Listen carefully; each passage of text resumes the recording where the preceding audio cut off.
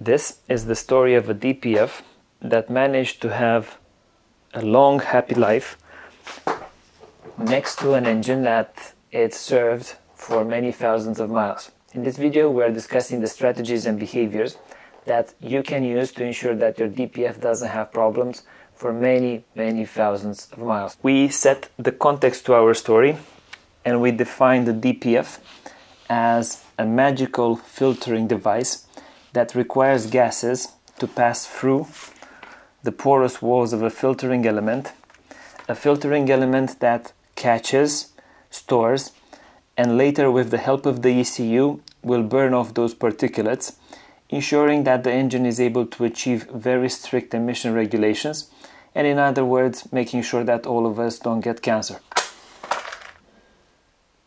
As time passed, we humans have got very good at burning stuff. Besides the useful bits, which are heat and not so useful bit smoke, one of the byproducts of us burning anything will be a small little thing called ash. Ash buildup as a byproduct of us burning the content of the DPF, of burning the content of soot in the DPF, is considered the natural cause of death for our DPF. It reduces its efficiency, it reduces its storing capacity, and is the thing that we would want to avoid if we want to use that DPF for a long period of time. We're able to do that by burning the fuel as efficient as possible, generating less soot, and also when that soot buildup is unavoidable, we make sure that the chemicals, the lubricants, the fuel that we are using are designed in such a way that the quantity, the amount of ash that they will be outputting is limited. What do we know so far? We know that we want our DPF to last forever. We know that soot buildup is something that we want to avoid. We know that ash accumulation is something that we really want to avoid. And taking these things in account, now we're able to discuss the strategies and behaviors that we want to implement to ensure that this DPF is going to last forever. Making your DPF last forever, rule number 1. The first thing that we can impact, the first thing that we should be looking at is the type of driving that we are doing. If we're doing mostly short drives, start and stop traffic, with the engine not being able to get up to optimum running temperature, we need to consider once a week taking the car on a longer journey, a journey that will ensure the conditions necessary for the DPF to regen. The common assumption or common scenario for the majority of cars is that if you want your DPF to regen, driving at constant speed over that 40 miles per hour with the engine up to temperature for a period of 20 to 30 minutes should be enough for the DPF to regen. I would say do the same type of driving for at least 1 hour, and by doing that or by scheduling that in your driving scenarios, you are giving your car the chance to do a natural regen of the DPF. The next thing to consider after the type of driving is getting to know our cars and understanding a little bit of what the manufacturer recommends in the use of the DPF. So whenever you have the opportunity, I have it somewhere over here, get the owner's manual, read it, as you might be able to find some interesting information in that area. Servicing. Newer cars come with longer periods of servicing. However, those longer periods of servicing can affect reliability. All is good and nice when the vehicle is under warranty.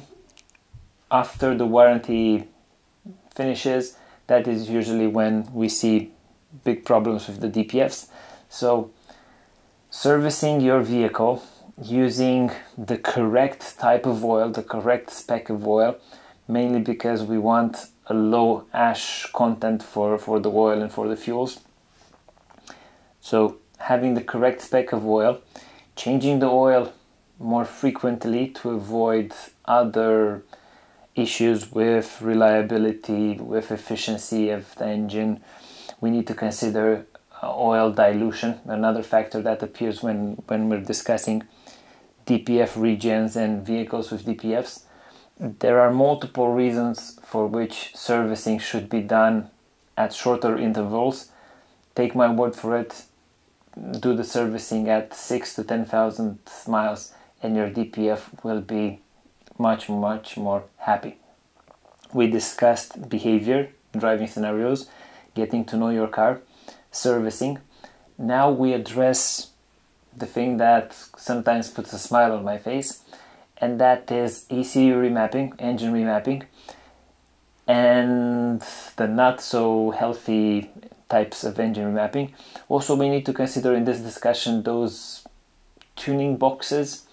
Those are some of the things that have quite a bad impact on DPF life, mainly because to get more power you need to inject more fuel, and some of the less expensive tuning boxes and some of the less expensive remaps are dumping too much fuel in the combustion chamber, too much fuel that generates more soot generates more ash, and you can see the connection to the reason why your DPF might fail. The last thing that I would want to discuss are technical issues, and here the list is quite big. The rough idea, or the overall idea, is should you have any technical issues that influence the way that your fuel is being burned, the efficiency of burning, inhibit DPF regeneration and influence the way that the DPF is able to work, all of those issues need to be sorted out, as the DPF will fail due to that. The list is quite extensive. My approach to this is, as soon as you're noticing something not okay with your car, address it. Don't leave it for it to get out of hand. I will try to do a longer video describing that, but the subject is quite extensive. Anything on the intake side, so if you're losing air on the intake, is a cause for the DPF to get clogged. If you're losing pressure on the exhaust, your DPF differential sensors will trigger or inhibit your DPF regen. If your fuel injectors aren't working properly, you're injecting more fuel, your DPF has more soot, it affects the life of your DPF like that. Multiple sensors not working, it might inhibit DPF regeneration. EGR systems are clogged, again the DPF is not able to regen, as the EGR is part of the regen process. What else? Another interesting bit are additives. So all sorts of additives go on the route of generating more ash or different types of contaminants for your DPF.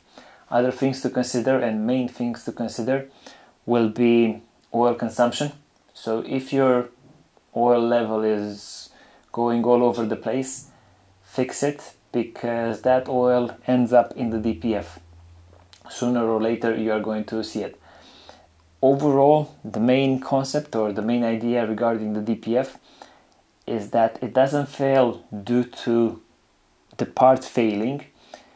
It is a symptom of something else that is happening in your engine, and the cause needs to be found so that the DPF doesn't fail, or if you are replacing it, the replacement part will be able to work properly. This being said, you have the main things that you can influence. Take them into account, and hopefully you will have a DPF that lasts for a very long time. I hope that this video helped. If I forgot something, or if you have ideas for future videos, let me know in the comments below. If you want to work with me on different projects, get in touch using the links below. And that being said, I'm going to see you in the next video.